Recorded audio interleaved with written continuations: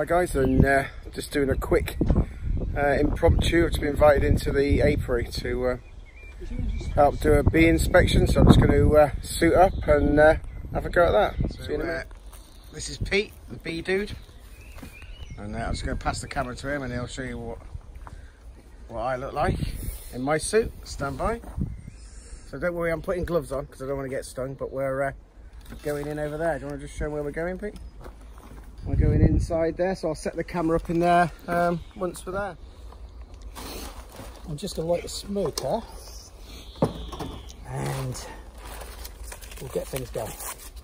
So we're inside the apiary now at the moment, guys, and Pete's got a smoker down there. You'll see it in a minute. He's going to light there. What does the smoker do? It confuses the bees. The bees signal each other with scent. So there's this pheromone for if they're worried and they think you're going to attack them, they spread that pheromone and other bees pick it up and get more aggressive, and there are various pheromones that they use, and the smoke just confuses them. And you know, while they're confused, they're kind of not really knowing what they're doing, and that means they're a lot easier to handle. But I think you'll find that most of the time the bees here are fairly quiet anyway. What you try and do is not keep aggressive strains of bees, you try and keep bees that aren't too aggressive. If they get aggressive, then you requeen them, you know, so the genetics change. You go back to non-aggressive bees, but I've been lucky so far actually. All my beehives are really quiet bees, they're really good. Right, I'm just going to put some miscanthus in here, which is elephant grass, which is what I'm using on the smoke. There we go. Right, okay. First thing I want to do is have a look inside this one. This is a new hive. There seems to be a lot of bees flying around suddenly. No, just as they are. I mean, try not to stand in front of the hive, it's easier to stand behind it. But if you just go on the side here, you can look down and see these. It seems to be getting very noisy. All they want to do at the moment is bring food back. That's all they're doing. If you get in their way, they won't be happy, as long as they can get to the hive and take the food back. So they're collecting nectar and pollen right at the moment. Can't see much pollen going into this hive, but this hive's only been here a few days, so they're just getting used to it. And all I want to do here is top up their feed. Okay. So because it's a new hive and I've just put them in place and they don't know the way around, they're just getting used to it, I put a little bit of extra feed in. And that's what we're going to do today. We're going to top that feed up. This isn't a permanent roof either, this is a makeshift roof. In here you can see there are lots of bees, and what they're doing is, I put sugar solution in here, sugar and water, that's all it is. You can see there's some in there. So the bees don't drown in it, they access it from this side. In fact, we're okay with the food. They don't need any more, they're all right for the time being. So I'll leave them as they are. So they come up through the hole in the wood there from the hive, and then they take the food from here. I can actually show you. Definitely a lot more bees flying around. Show you the hive here. Yep, it's a little bit of propolis.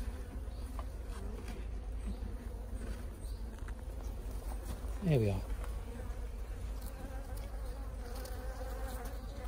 And obviously those are the frames underneath. That thing you can see with the grating is a queen excluder. Ah, so that stops the queen coming. That stops the queen from coming up. And if we put honey supers on, particularly if we put honey boxes on, we don't want the queen coming up and laying eggs in them. So we put a queen excluder on, that keeps her down in the brood box, and she's happy down there. She'll lay about 2,000 eggs a day. There's a lot more bees around now, isn't there? They're like flying into me and stuff. No, not really. No. Sorry, I'm just working this up a So bit. these ones we're going to have a look in now, the one we're going to have a look in now is an established one. It's been here a year, is it? Yeah, this is the red queen hive. Now, the red queen, her eggs are making queens in the other three hives. Right, okay. So we've lost a queen, and we've had a queenless hive, and we've split a hive. So she's kept us going, really, and it will be her offspring that actually form the nucleus of our bee colony. All of our bee colonies here, which I really like, because the red queen, you know, she's got nice gentle bees. They're really well behaved, as you can see here. This is bees feeding from the sugar syrup. Now I'd put that on about so 3 days ago. Syrup in then, just to... because I've split the hive, I've moved her, I've put new frames in. They got a hell of a lot of work to do, and they're a bit upset, and they've got to build up numbers again. Right. So this will only be on for about 2 weeks, and then no more feed then till October. Ah, right. So they'll go out and get their own. So they're getting their own as well. But this is just in case, because if they do happen to run out of food here, because there aren't enough flying bees, because I've just moved them, then obviously they'll starve. So I prefer to put the feed on now. Just pop some more in. And the whole idea, the way this is structured with the lid on and everything, is to stop the bees from drowning in it. Right. Because they'll get in it and drown. They won't be able to get out. So how do they get out? Is there a hole through it? There's a hole down through the middle. Oh, right. Okay. And they climb up. There's a hole in this board from the hive. They climb up through that into here. Oh, right. Okay. So this is a hive without a queen. So they might be a bit more frisky. Ah, right. Okay. But don't worry about it. It'll be okay. Stand by for frisky. You notice I'm not using smoke. I don't use smoke unless I need it. I need bees. Don't often need it. This is a different kind of feed. This is a solid feed, a fondant. Right. And it's open. The packet has a hole in it at the bottom, and they'll come up and they'll take from that. Okay. Here's my hive tool. Now the bees tend to glue everything together with something they call propolis, which they get from tree sap. You can hear it cracking. Yeah. That's a natural glue, and it's got lots of really good properties actually. Some people collect it. Here we go. Wow. Take this off. So how many bees are in there? A lot. A lot. What, 10,000? Probably more now. They're building up, as you can see. I mean, you'd expect these to fly out and start attacking you? Yeah, I'm quite surprised actually. I must admit. I was. Nice gentle bees. If you put your hand across the top, they will fly up and bump you. Yeah, I'm not going to do that. You watch, I'll do it. I'll show you. They'll come up and bump you. Oh, I'm doing it nice and gentle. Get that one off my finger. Huh? No, she won't do anything. There you are. She bumped me. And she's just done it again. Okay. But no, don't worry. They're okay. They won't be able to sting you through those gloves. So this is what the beehive looks like. I'll just put a bit of smoke on them, and they will fly a little bit. Hang on, I won't put smoke on them. I'll just leave it as they are. So this is a honey frame, effectively. So I'll take one of these out in the middle, and you will get a few flying bees. Wow. And that. Now you can see the white. That's there. This here is capped honey. So that's ready to take, for us to take. Right. They've got their honey down here. And this here, the liquid you could see, is nectar, which isn't quite ready yet, so they haven't capped it.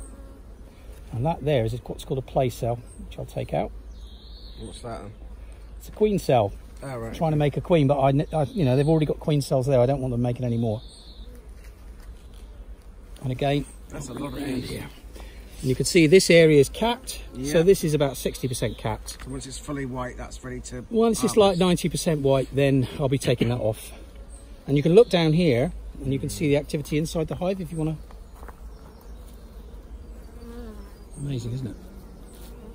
Wow. And they're all just getting about their business. They're not interested in us really, as long as we don't pose a threat No, I must to admit, them. I'm surprised. Yeah. And we haven't used any smoke. No. Yes. Yeah, I always thought you'd need to use smoke. It's not always like this. Depends on the weather, it depends on the bees, and it depends on So the at the moment, beekeeper. they're happy bees. At the moment, yeah, this is a happy buzz. Come on, girls. Of course, they are pretty well all girls.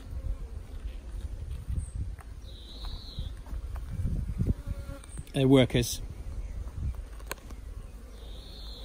Black things they're fascinated with. Yeah. Okay. Somewhere around here, you might be able to see a drone, which are really big and fat. They're the male bees. They don't even have a sting. Their only role, they don't collect food, they don't defend the hive. Their only role is to go out and mate with a queen. What are we doing there?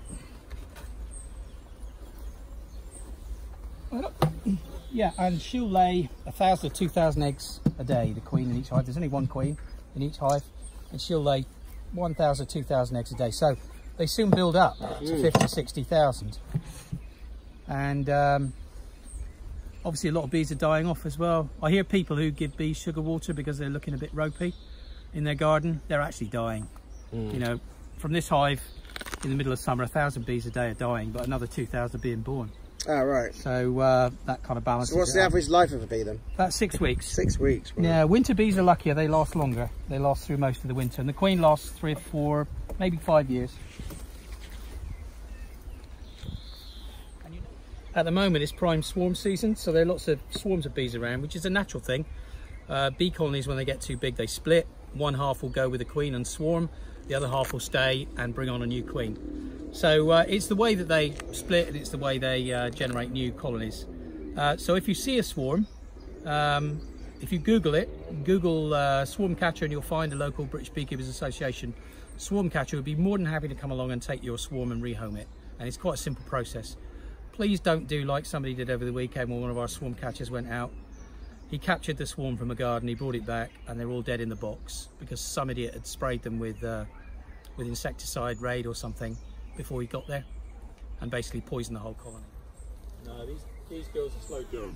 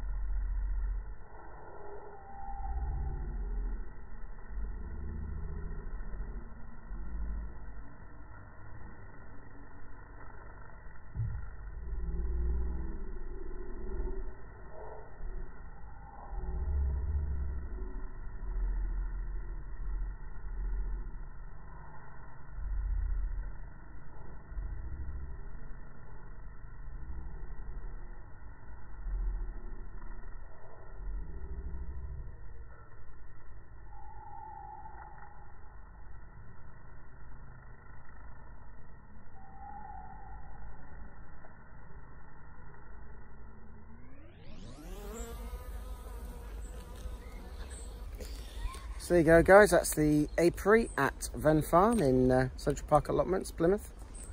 And the bees are looking healthy, which means our veg is going to be good.